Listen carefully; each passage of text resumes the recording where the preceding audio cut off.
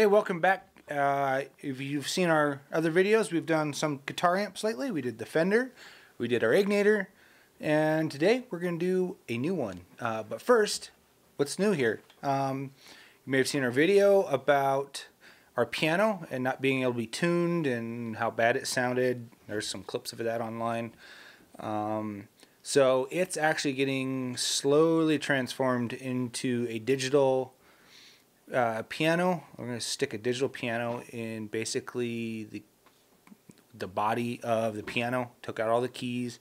Anyways, that's what's happening with that. Now we might do a video on what that's going to look like once we get the piano. We got to find something that's going to fit. So anyways, today we are going to move on to what else is new. And the next thing that is new is our Vox AC30, which is right over there. I'll cut to how we have some stuff set on it. How we have the video, there's already a short on it, on how that looks.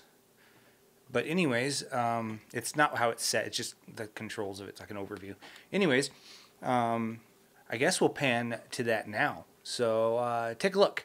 Alright, we got our Vox AC30 here. Before we go through how it sounds, let's look at what the controls are. So as I lean it forward here, you've got, it's kind of upside down to us, but you've got normal, high and low inputs, and top boost, high and low inputs, and that's basically your, basically you got too hot of a signal, you can go into the high. If you got a lower signal, you can go into lower. I haven't noticed much difference between the two, but we'll go over that in the video more here soon. You've got normal volume, normal here. This is your top boost section. So you've got a volume, a treble, and a bass for it, which is nice. The top boost is the only one that has the treble and bass in it on this amp. You've got your reverb with your tone and levels. You've got your tremolo with your speed and depth. I'm just gonna make sure those are both down. And then our master section here has a tone cut, so you can kind of, you know, if it's too bright of a, you like how the signal sounds, but it's just a little too bright, you can drop it down a little bit. And then the master volume along with our standby and on off. So, you know, standby clicks on and off. It's not currently plugged in right now, but it will be for the rest of this video. So that is our Vox AC30 controls. Does have a pair of their Celestian greenbacks. So I guess we'll take a look at how it sounds here now. All right, so now we're back. Now you've seen the controls of this particular amplifier. This is the Vox AC30C2. And we're going to kind of start with a cleanish tone and kind of go into an overdriven tone. And this amp we've been playing with it all morning, and it has a ton of really cool sounds to it. So anyways, we'll kind of start here and start clean. So I'm going to strum a note here.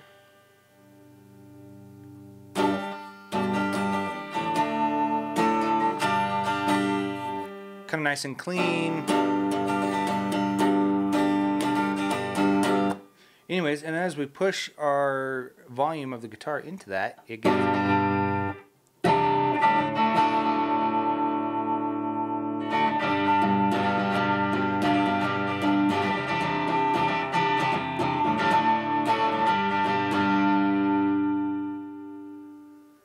So anyways, that's kind of the difference between the clean and the tone. This amp technically has two channels. It has a clean, I guess it's just a single input, and then it's got what's called top boost, which it gets you a little more control. You get a high and a treble, or I'm sorry, you get a treble and a boost on it.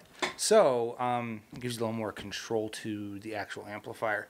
But that's kind of the sound of this particular amplifier. It's not overly complex. Everybody's had one. The Beatles, I don't know if the Rolling Stones did. I know the Beatles had some. They kind of started out with Vox, moved to Fender.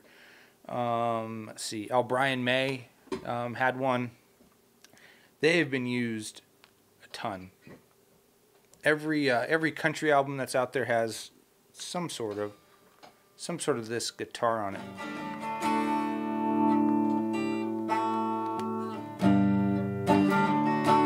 So anyways, that's just kind of how that sounds. Love playing through this amp.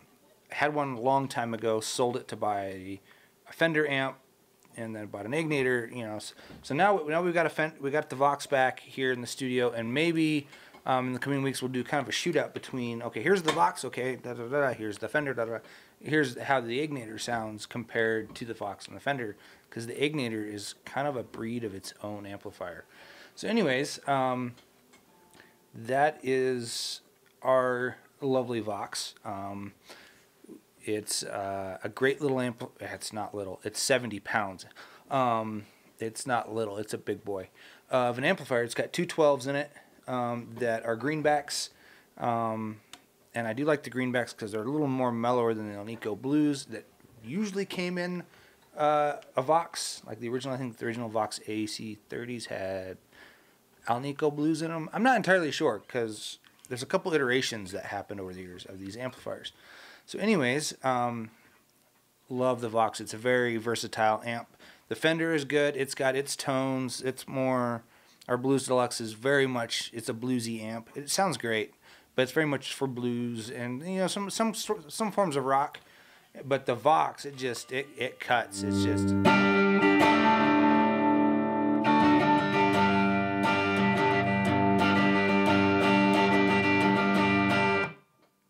So anyways, I can't help but just love the tone of this amp. I'm glad that we actually got one back. They do have a lot of tubes in them. They've got EL84s in them, and it's got, that's for power section. I think the preamp is just 12 AX7s. I'm pretty sure. I could be wrong on the configuration of this particular amp, but I believe that's what's in them. I do know that the power section is 3 EL84s, and they're worth every penny of it. So anyways, we want to thank you for liking and subscribing to our channel and watching our shorts and watching our long videos and commenting and all that stuff. We greatly appreciate it. Please do more.